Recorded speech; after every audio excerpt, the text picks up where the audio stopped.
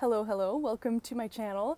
It's been a long time since I've done a sit down and talk video, and I had a topic in mind that's been, that's been on my mind for a while, and I feel like not many people actually talk about that.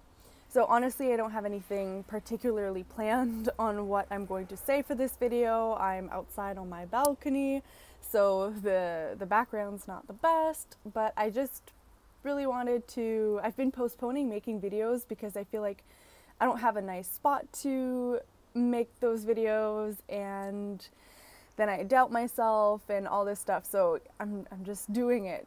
Okay, I'm just doing it, so let me know, give me feedback, let me know what you'd like me to talk about. But today I want to talk about self-care and healthy habits. And if you follow me on any of my social media platform and even on YouTube, my thumbnail, or not my thumbnail, but my header says self-care in it. So you know that that's something I'm passionate about, and I'm actually creating a 12-week course called Happy Habits, where I help people implement healthy habits and self-care. So if you're interested, you can go on Instagram or on my Facebook page and ask me about it. And if you want to sign up, just let me know. So anyways, I've been seeing a lot of like influencers and personal trainers and a lot of people in the health industry, and I guess just people in general, but everyone is talking about self-care and implementing healthy habits, which I do a lot too. So, you know, not shaming anyone for that. But I think there's a lack of conversation, or not many people are talking about the fact that it's a privilege to be able to implement healthy habits. And it's a privilege to be able to implement self-care. And they're different, but also they can be one and the same. So sometimes I'll use the terms like interchangeably. English is my second language. We're just gonna go with it. You know what I mean. So yeah, I feel like not many people talk about how it's actually a privilege to practice self-care. And let me explain why. So if someone is like, for example, a single mother with like 3 children that's like has to work like 2 jobs just to, you know, make ends meet. Well, practicing self-care or trying to implement healthy habits is very difficult in that, like, what about the time? You don't have any time. You might not have enough money, because doing that costs money. Buying fruits and vegetables, buying enough ingredients to follow a recipe, all of that costs money. Having enough money to make different meals every day, having enough money to get a gym membership or to buy equipment, or to, you need money for everything, honestly. And yeah, for sure, you can do a few squats and a few push-ups in your living room, but sometimes you just don't know how to move your body properly, and you want support, but you can't have that. And yeah, sure, going for walks is great, and going for runs or whatever, but you also need proper footwear. You need the time. So if you're already working, like I'm working 2 jobs right now, and like I am struggling to find time to exercise. And like, I know some people have like very, like, I'm not saying this to like pity myself or anything. I know a lot of people have like very like worse situations. You know, they work longer hours than me, and they work more days, all that stuff. But I'm just kind of using myself as an example. But like, I work 6 days a week, 2 jobs, and I'm having a hard time finding time to exercise, because you're already spending so much time at work, and then when you get home, you know, you try to make yourself a meal, you're trying to relax too. Like, I don't know, when I come home, I have so little time to relax, because I still have to take care of my dog and do some cleaning around the apartment, and I do live with my partner, James, so that helps a lot, you know. I have help when it comes to that, but some people don't even have that. So, and it's just like, I'm having a hard time finding time to exercise. So a single mother that has 3 kids and working 2 jobs and like sometimes even like 12-hour days, like it's hard to find time to exercise. And sometimes you'll hear people say like, well, you just have to be dedicated and you just need to really want it. I don't think so. I feel like a lot of people want that. They just don't have the time and the resources to do it. And I feel like if we encourage self-care and healthy habits and all that stuff without taking into account that it's hard for a lot of people, especially if you have like some type of disability, mental health issues, chronic illness, chronic pain, those are all things that really get into the way of implementing those things. Because one, like having a chronic illness, and again, I'm speaking from experience, but it's exhausting. I feel exhausted all the time.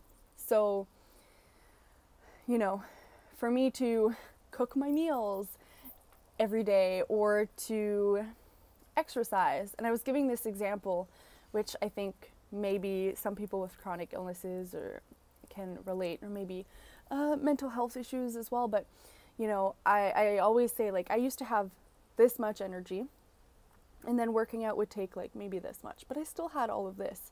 But now I have like this much energy, and then working out will take up like this. So I'm left with like just this much energy. So yeah, of course, I like moving my body and I walk my dog, and you know, I don't have to justify myself, but I'll move my body when it feels good for me and when I have the energy, because sometimes I barely have enough energy to get through the day. So if I don't have enough energy to just get through the day, why would I kind of add exercise on top? And yes, you could say, you know, exercise will give you energy and so on, but you know, every case is different, and I think every person has to kind of make that decision in that moment, right? Like, is exercise going to make me feel worse at the end or better? So that's kind of like how you can kind of gauge it. But again, it all comes down to the resources you have. Do you have money? Do you have time? Do you have someone to help you around the house so that you can do your exercise? And there are a lot of factors. Do you live in a neighborhood where, you know, going outside for a walk is maybe not the safest? Or do you live in an apartment, so an apartment where the walls and the floors seem to be so thin that you can't even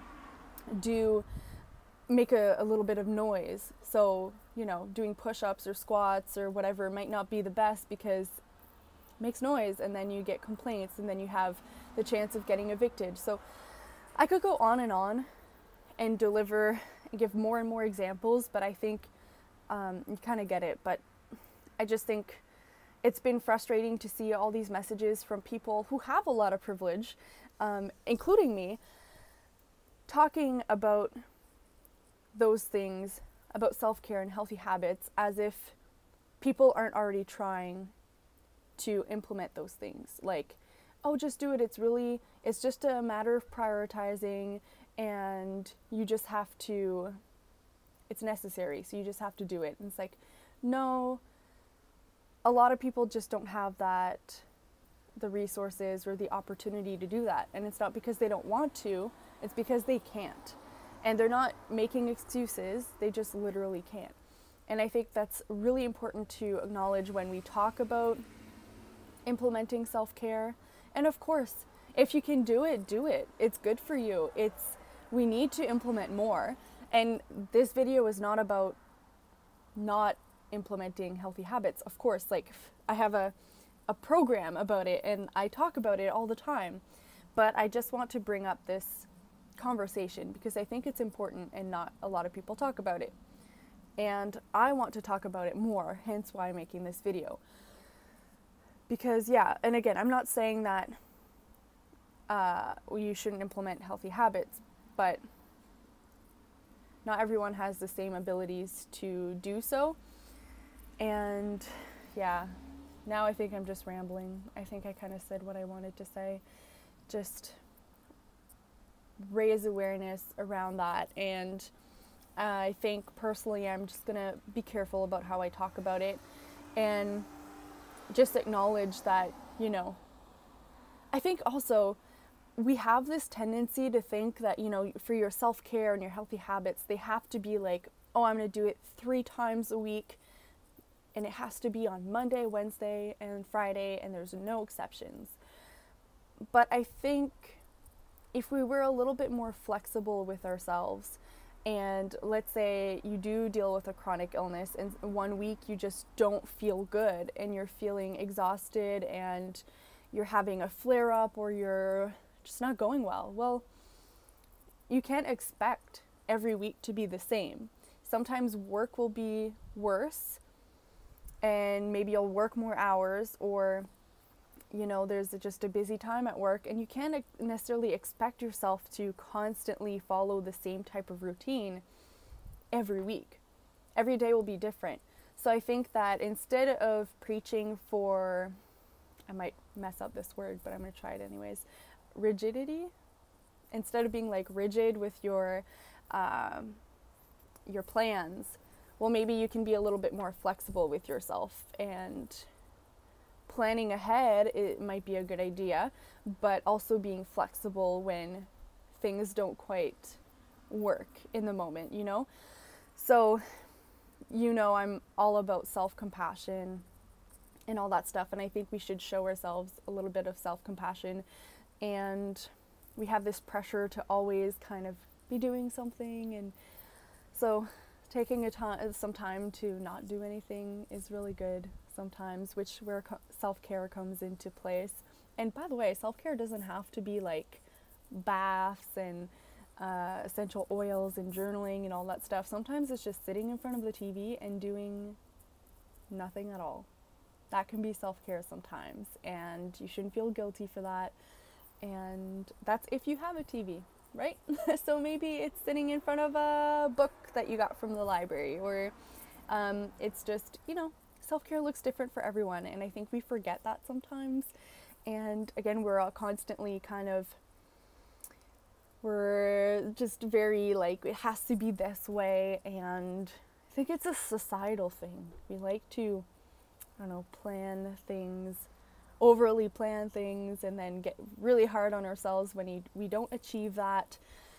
And I think we could all learn from being a little bit more flexible with ourselves, and that's regardless of your abilities to practice self-care or not. And if, for example, you can't practice self-care a lot because of your situation, well, that's okay too, and you shouldn't be hard on yourself for that.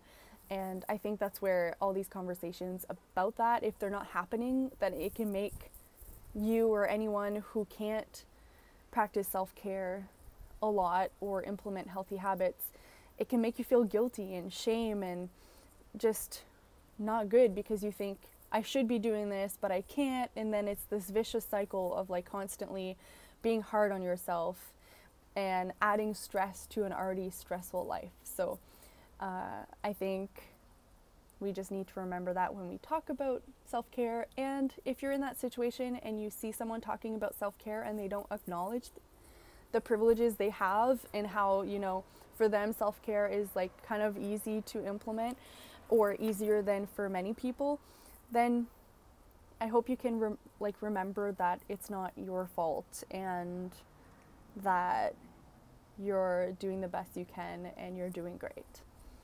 So that was my 14-minute video. I think I rambled a little bit, but I hope my point came across. I kind of like this little chatty video. It kind of helps me process my thoughts also, and I'm always willing to learn and to listen. So if you have any comments you'd like to make, please leave comments below.